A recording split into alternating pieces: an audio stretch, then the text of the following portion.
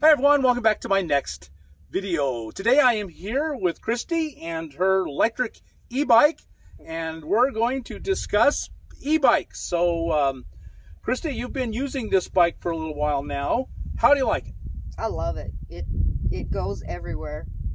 I haven't had a chance to ride it in the snow yet, but I'm going to try to do that come Thanksgiving. I'll let you know though. Yeah. They actually, the big fat tires, usually they do pretty well in snow. They do good in sand, and I've ridden it in gravel. And out here, it does really well out here as well, as long as you let a little bit of air out of the tires. Right. So, Right. it's not too rough. Right. So this bike came from Electric E-Bikes, and you're familiar with them. They're a big supporter of Homes on Wheels Alliance, the 501c3 that we started. And they donated this bike to us to test and to pass on to someone, and Christy is that someone. And so usually when you see these kind of tests, people get them, they unbox them, they ride them around for a week or two, and then they send them back. And I said I wouldn't do that, and I don't do that with any of the tests that I do. They have to send me the bike, it becomes mine kind of indefinitely, and then I find a person to take it and test it so that I maintain as much honesty and transparency as I can. I don't have anything to gain. It's just how does Christy like it? And so this is a long-term review. What's it been now? 3 months? 2 months? A little over 2 months. A little over 2 months. Yeah. And you're in a minivan. Yes, I live in a minivan. And so we can show you a clip here of it going in and out of the minivan. It's not too, you're carrying it inside with you. Yes.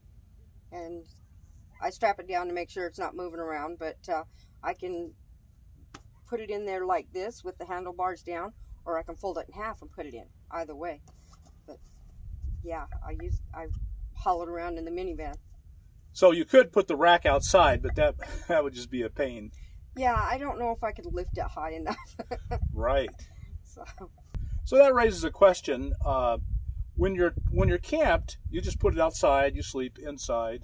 But when you're traveling, you can't, because you're in the city and you can't just put it outside. Are you able to move around in the minivan with it in with you? Yes. I had my bed built specifically to the right size just for me, and then I have quite a bit of space there that I can put the bike in.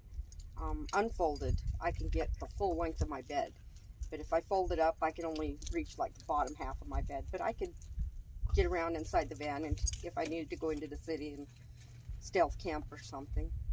Well, these are so well made. These are really, Electric Bike made a great bike here. Now, this is their first model with the lower step-through frame. Has that been a positive for you, or do you care? Yes. If it didn't have the step-through frame, I would not be able to ride it. I can't. I've had a back injury, and I can't get my legs up high enough to get over certain heights. So it's been a great thing for me. Right. Yeah. They're even at my age, just my lack of mobility, my lack of flexibility, it's really important to me to have a step through as well. Mm-hmm. Now this is so you've had it a little over 2 months. Yes. And have you had any problems with it? I had one problem that I think was my own fault. I don't think it's a fault on the bike. I was going down a paved road, and there was a pothole, not a very big one, and it was pretty deep. And I didn't even think about it, and I went straight into it, and the handlebars came undone. Oh, like this. Wow. And I wrecked pretty good, but didn't do too much damage to the bike. So maybe a little piece of Velcro here. Yes. Just to not ever allow it pop off again. Yeah, you mentioned that, but I haven't found a piece yet. I'm going to do that. And other than that, that's the only other negative thing that I found about the bike is the kickstand's a little high. When you're on level ground, the bike will stand up like this, and a little bit of wind or something can tip it over. But if that kickstand was just maybe 1/8 of an inch, 1/4 of an inch shorter, it would be perfect. Right. I can see that would be an issue because it is almost upright now. Yeah. I've had a carrier on the back that my dogs ride in. One likes it a little better than the other one, but we're working on it.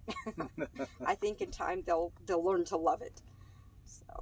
So you're getting exercise. Of course, the joy of electric bikes is that they'll do a lot of the work for you. But so right. I'm assuming you're trying to get some exercise while you're riding? I still get some exercise because I'm a rough rider. I like to go out where it's rough and do like BMX style riding.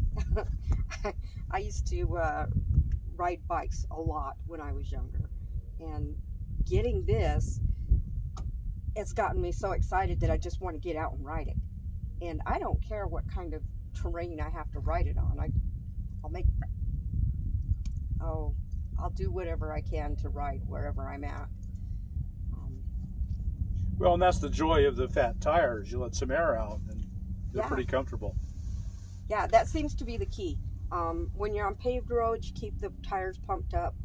The softer the terrain, well, not necessarily the softer. I guess you get more traction when you let out more air.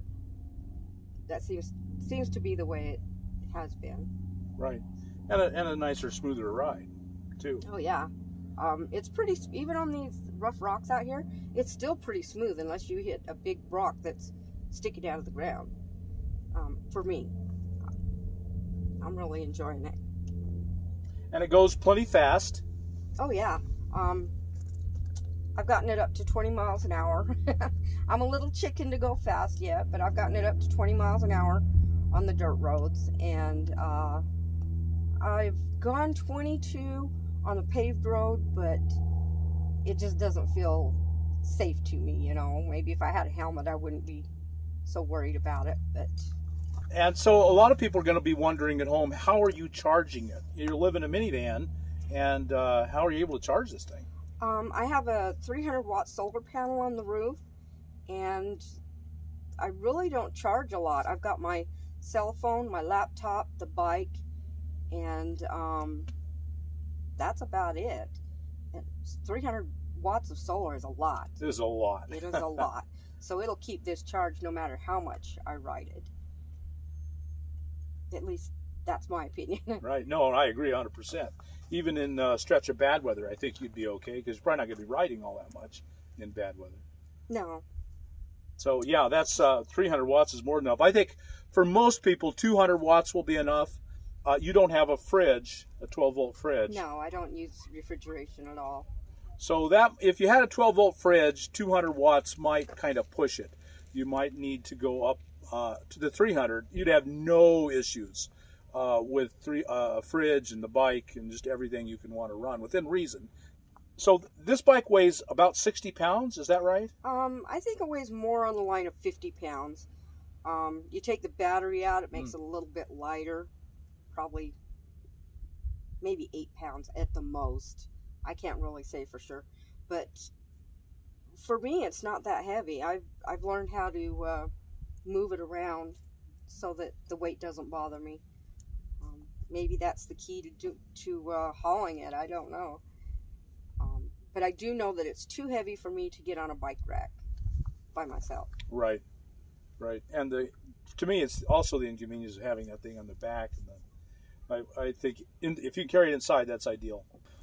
So some people wonder if, because it has an electric motor, do you have to get a special license? Not anywhere that I've ridden it. I've not heard that you have to get any type of licensing or permits for this. It doesn't go fast enough to be considered a motor vehicle, so there's no licensing.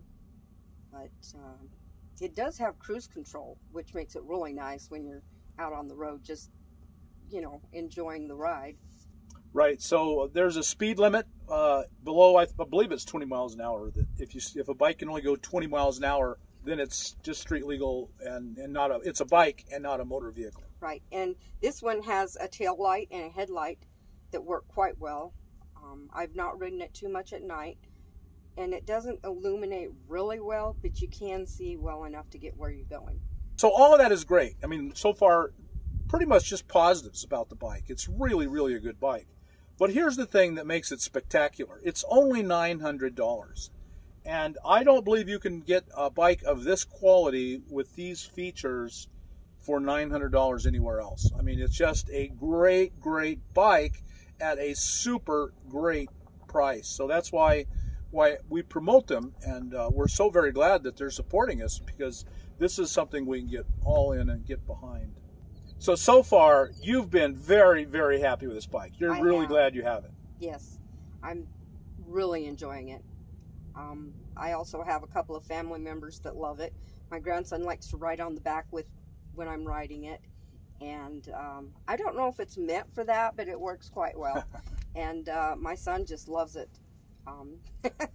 He's thinking about getting one now just because he's had the chance to ride this one. If he hadn't had the chance to ride it, he probably wouldn't buy one, because, like you were saying, they are very expensive. Folks, these aren't for everyone, and I don't want you to feel like, oh, Bob recommends it, so I've got to go run right out and buy an electric bike. That's not the case.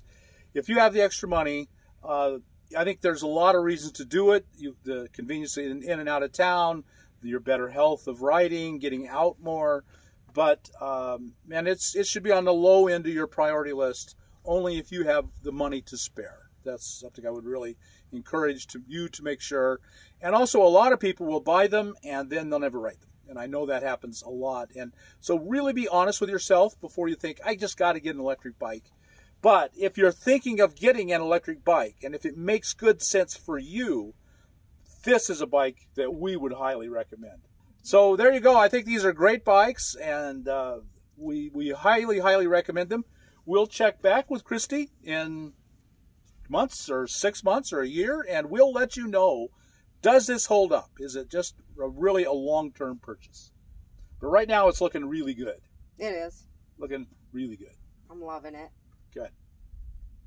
So, folks, if you're thinking about an electric bike, this is the one we very highly recommend for the price and the quality. And you had one problem, and you called them, and they made it right. Oh, yes. When I first got the bike, I'd been riding it, and I realized the battery wasn't charging.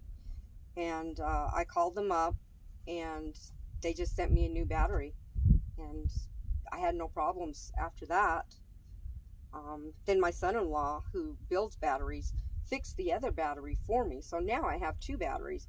So I'm always able to ride. Right. That's fantastic, having 2 batteries. That's ideal. It's very lucky. just happen to be lucky. But it also goes to show that these are folks that stand behind their bikes and their products. And if you have a problem, they'll make it right for you. So that was really good. Yes. So if you're thinking about an electric e-bike, this is the one we recommend. First, because they support us, but because we know it to be a fantastic product at a fantastic price.